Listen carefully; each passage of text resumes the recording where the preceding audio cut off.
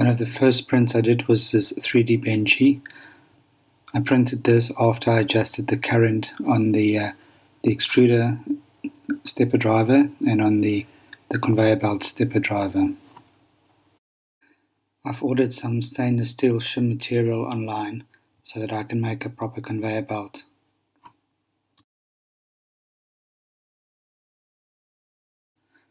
This sword I lowered a little bit in the Z so that it would print on the conveyor belt. You can see it printed quite nicely, but when we get towards the end, the gearbox isn't very efficient, so it doesn't have enough torque to turn the conveyor anymore. I need to look at a better solution for the gearbox, or maybe drive the rollers directly from the stepper motor. More updates soon. Please like and subscribe.